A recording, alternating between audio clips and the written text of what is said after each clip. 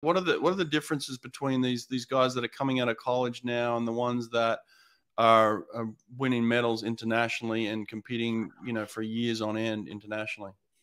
I saw a few interviews. Like I still follow very closely what's going on in the US, and I would take two examples. I think I think Regan Smith was talking about the fact that she's loving the pro style. Right. And we see Léon Marchand decided to stay one more year in the Arizona process. I would say that it's not a fit for everybody, because kids must understand that when you come inside a team, it comes with a lot of perks and a lot of privileges and a lot of fun, but also with counterparts that you have to set aside some part of yourself and give it to the team. And some people don't do so well with that, which is fine. You just got to understand it. And some people cannot live without it. That's probably one of the reasons why so many kids want to stop after the NCAAs and not get involved. Some might not be successful because they're so good in the water, but I guarantee there's so many talents that stops and that don't even get motivated for the long season, for the long course season, because they just love the team process. Right. I think there's a if you find a guy that just needs the team and the team can just makes him better, I think it's fine. I was really, really, really happy to see that Leon took that decision. To me, amateur sport is much better than professional, always, because I see it from the coach's perspective. When you start coaching professional, it means they have also other endorsement. And when you start planning success for your athletes, you start by putting dates where you don't have the availability of training because they have to accept. So you start by narrowing your spectrum of improvement and your chances of success.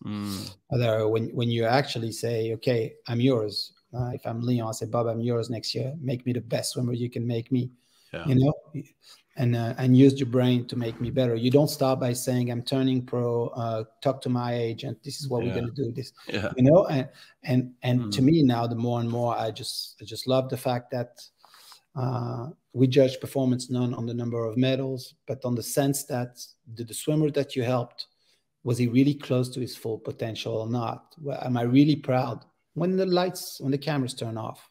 Could have done better. Could have helped him improve, or should have said no to this endorsement. So that week he could have trained better. We could have prepared better for this competition. These kind of questions that athletes should ask themselves.